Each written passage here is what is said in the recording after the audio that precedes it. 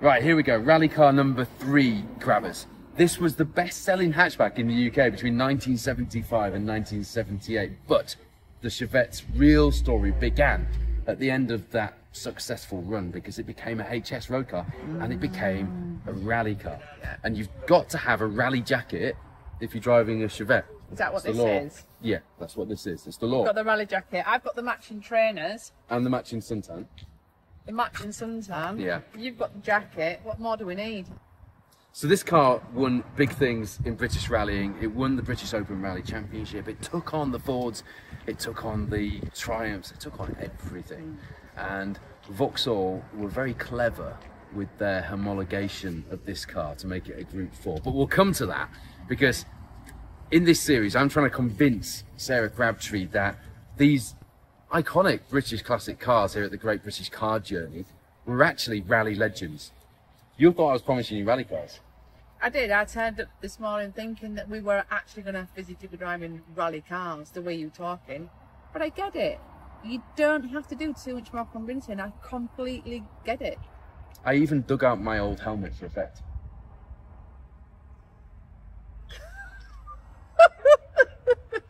I don't know how to follow on from that far.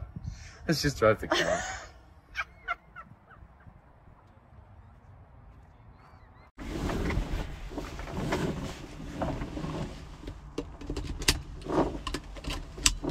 Remarkable. Wow, how easy was that? Smooth. Right. You got a bit of WD-40 in your pocket. It's one of those annoying things that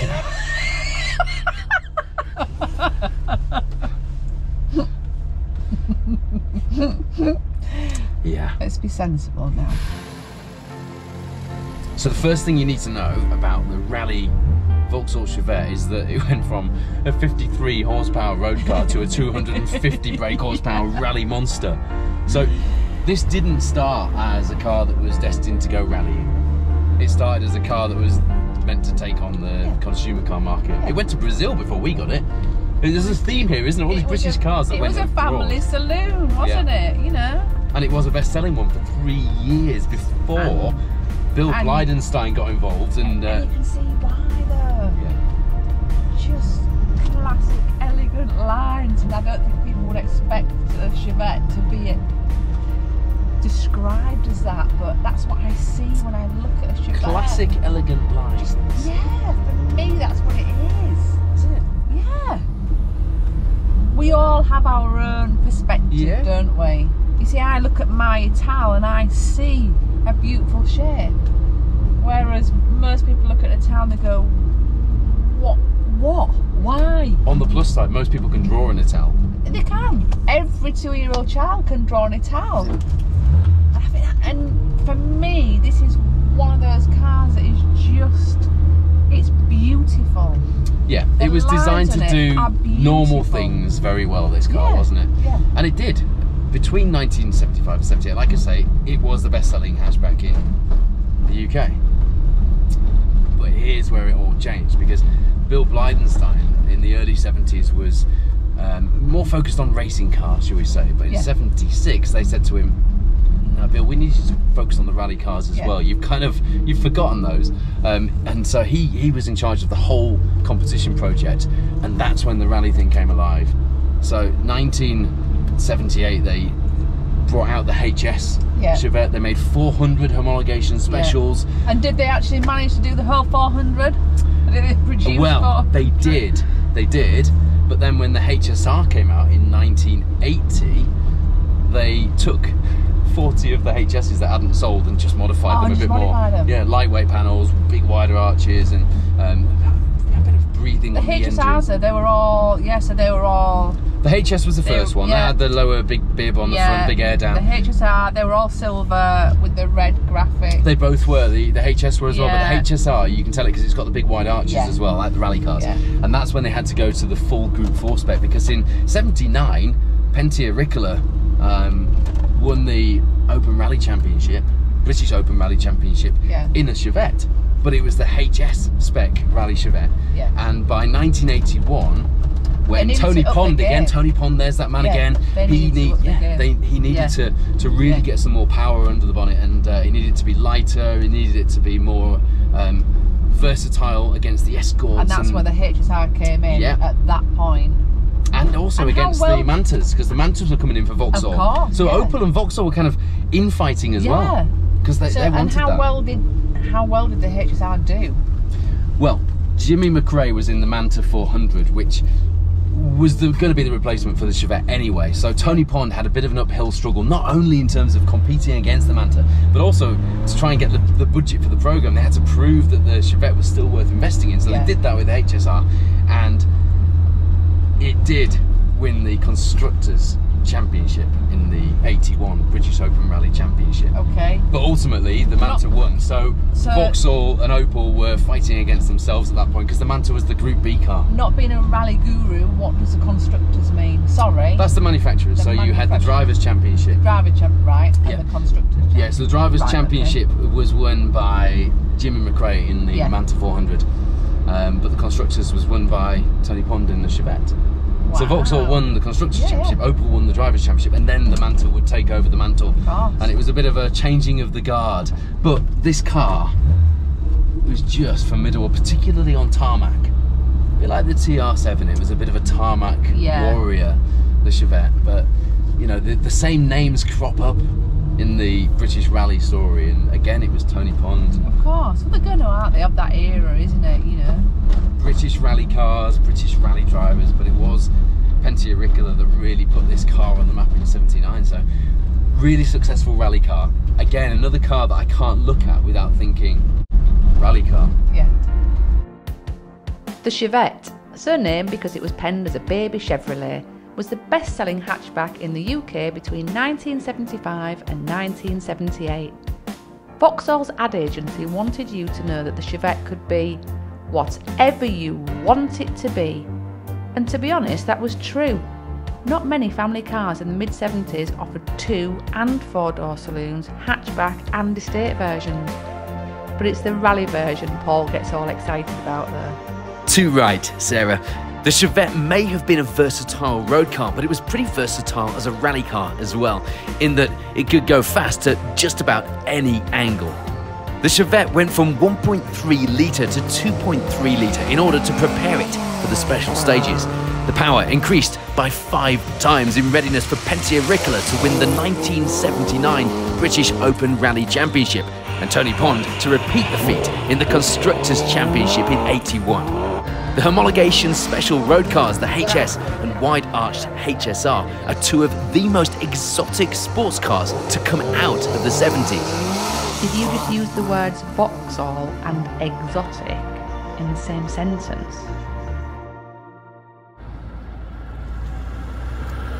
Going back to the classic car aspect, which is what it's all about, really. Look at the HS and the HSR now. They are collectors. They're a proper collector's car now. Well, if you can find a HSR, it's supercar money. They only made 40 of them. I saw 3 actually lined up at Silverstone last year, and they just, God, they looked good. They are incredible cars, and Bill Blidenstein knew what he was doing. He'd been racing these things to good effect, and you had people like Jerry Marshall involved by this point. And so you had some really big names helping to develop these cars as well. That was important. At that point, rallying was becoming an arms race. We were heading fast at this point towards the Group B era. And everyone was having to fight for their own little corner of the budget. Yeah. And the Chevette managed to hang on, as I say, right until '81, which is a real fairy tale, I think. I think Vauxhall versus Opel, and the battles that must have been happening in the boardrooms to kind of decide who was going to have the next rally car and what it would be. But Vauxhall didn't really think far enough ahead with the Manta. They stuck with their familiar rear-wheel drive platform, and ultimately Group B wouldn't go too well for them. This was the last time that during that era Vauxhall would have it all their own way in rallying.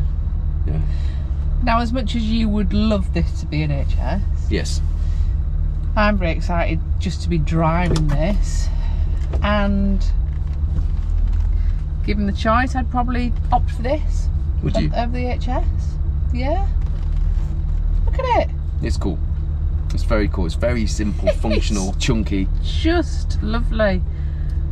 What always makes me laugh with cars of this era is you can tell when you're not driving a top spec car because they remind you.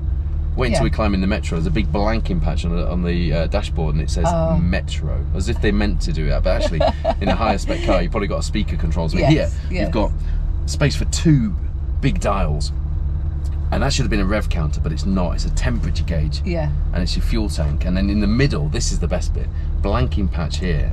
And it just shows you where the gears are. Where the gears are, just in case you forgot. So you can look at that while you're changing gear. This doesn't even tell you which gear you're in. I thought that'd be clever. But no, it doesn't do that. No, it doesn't. It's just basically just to remind you. Information. That's all it is information. Yeah. So I do like Chevettes. I've got a real thing for them. One of our neighbours had one when I was a kid, and you see loads of Chevettes in the 80s. Just they were old cars then, but people used to knock about. Great cars. But yeah, it would have to be a HS for me. I'll take this one then. Okay, you have this one, and I'll keep hunting for a HS. There isn't one here at the Great British Car, Jodie. There isn't, no. But the story started with this one. Yeah. You're going to want to drive it. Yeah. And this is obviously one that's out the Drive Dad's Cars fleet. Yeah. So you can drive this as well as us. So you too. Which I think is really cool. And, you know, you need to have... Paul does learn out his jumper. Oh no, you've taken your jumper off. Yes. Damn. Oh, I don't wear the same jumper all the time. You do need to come out in some beige attire. Like a big collar and probably one of those... No. Like a kipper tie. No, it's got to be a rally jacket in a Chevette. No, it's got to be a kipper tie, and you're gonna feel so at home in this. If you want to just be transported back, this is the car. Yeah.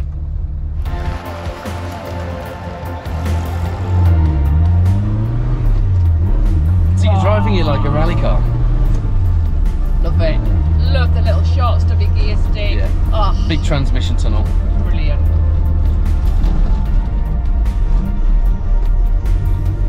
I love dashboards of this era. Mid to late 70s cars have the best dashboards. They do. Just big chunky switches, the radio's right there. Everything's where you need it. It just does what it's meant to do. But they're also very good looking dashboards, don't you think? I do. They started to stick some design in, hadn't they? It was very American style, raked. Yeah, but a lot of people now would just look at that and go, that's so basic. But it isn't, is it? Really? And the works cars had the big how the trip masters here and all of the switches down the bottom here. Might need to just move my seat back. You can't. I can't. That's the thing. That's I thought. Yeah, you can't actually move the seats backwards and forwards in this, so you either fit in a Chevette or you don't. Crikey. Mad, isn't it? Can you imagine these days anyone accepting that you can't adjust the seat to suit your preferences? This is so lovely to drive this. So, we're on our 3rd rally legend. We've done the Avenger, which became the Sunbeam. We've done the TR7, and this is the Chevette. Which one so far grabs you most as a rally car? This one. Definitely. The TR definitely is a sports car. This is a rally car. Double D-clutching as well. So Mike Broad, who we were talking about earlier, who was in with Robin Eyre Mounsell in the Avengers, and he was in with Tony Pond in a number of cars, and in the Chevette he was in with Russell Brooks in the Andrews Heat for Hire car, and he told me that when Jimmy first got the Manta 400 and they pulled up in the service area, Mike said it was the first time as a professional co-driver that he'd actually felt jealous of someone else's car, and he jumped in Ian Grindrod's seat in the Manta, and he said he couldn't believe how much space there was, and he said it felt like armchair rallying compared to the Chevette. So what you said about it fitting very small in here, it does. Imagine in rally trim when you've got the roll cage and everything else around you, you've got all your kit, it feels like you're really cramped up. But as a result, the Manta, or on the flip side, the Manta was very hot and sweaty apparently. It was actually a horrible car to be in because of the heat, but the Chevette was very cramped as a rally car. Yeah, I can well imagine. It does feel small, and it does feel like you could just chuck it around. One thing you said to me when we said we were doing rally cars was that the one thing that sticks out to you about this era of rallying is that nothing could beat the Escorts. And that almost irks you a bit, doesn't it, as a BMC fan? 100%. So the fact that this really car was the one that came out of the box and beat the Escorts on home soil. This was very much a British rally championship car. It wasn't as successful on the international stage, but it achieved some massive results in the British Open Rally Championship. And that was the championship that all the works drivers used to come and do. All the international guys used to do it. So, yeah, rally car number 3. And I feel like we're gaining a bit of momentum, because the more we go through this series, the more we feel like we're in a rally car. Yeah, I definitely feel like, yeah, let's get the helmets out. Needs a rev counter though, doesn't it? Of course it needs a rev counter. It just needs to get rid of that. Why? You might as well just put like a smiley face on that. Smiley face. Just a smiley face. A smiley face on there would have gone much better. It would, wouldn't it? I mean, I've already got that there. Yeah. Why do I need it there as well? I don't know. It's like, it's mad. Who came up with that? I mean, how did the conversation go in the boardroom? Right, it's okay, so we need to just blank out that space where we're not going to put a dial.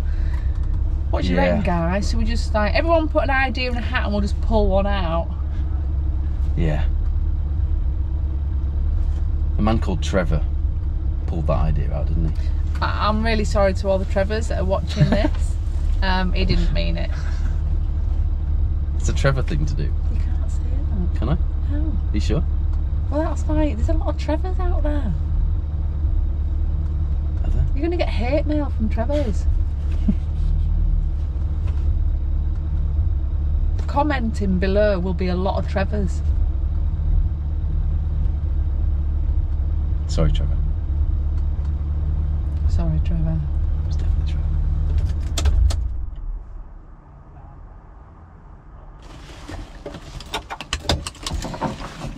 Come on, Trevor. Next car.